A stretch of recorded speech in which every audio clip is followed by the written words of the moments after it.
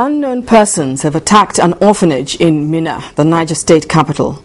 The head of the orphanage, Pastor Isaac Ugu, told Channels Television that a yet-to-be-identified group of persons invaded the orphanage and set the building on fire.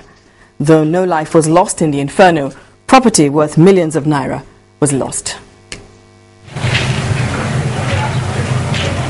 This is what is left of Bethany Home, a missionary orphanage in Tunga area in Minna, the Niger State capital. This is not the first time that the home will be witnessing attacks of this nature. The first one is that the motorcycle was kept somewhere. The motorcycle was brought under the roof and set on fire. The tank was moved.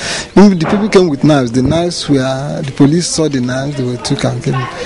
The second time they came, they put on the distance. Even yesterday, this we are looking at, the phones that were here was set on fire.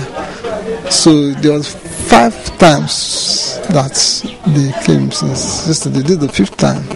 The children have not really returned. They are on break.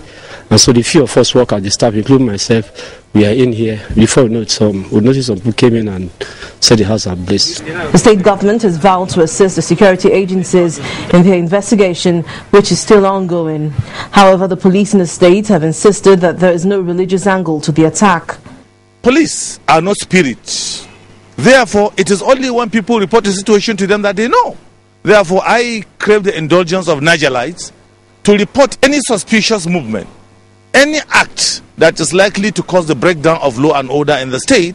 And I want to assure them, government of Niger State is very serious about it, is very proactive about it, and cannot allow anything to break down the law and order of our state. There is an uncompleted building directly behind the missionary complex, and the fence at that point is very, very low. So it is suspected that the persons who does this act came in through that uncompleted building, and the DPO in charge of the area has once arrested the 2 security guards who were in charge of that uncompleted building for once. And the owner, the pastor in charge of that missionary center, went to the police station to plead on behalf of those guards that he's not suspecting them, and he don't want the police to do anything to those people, thereby securing the release of those security guards.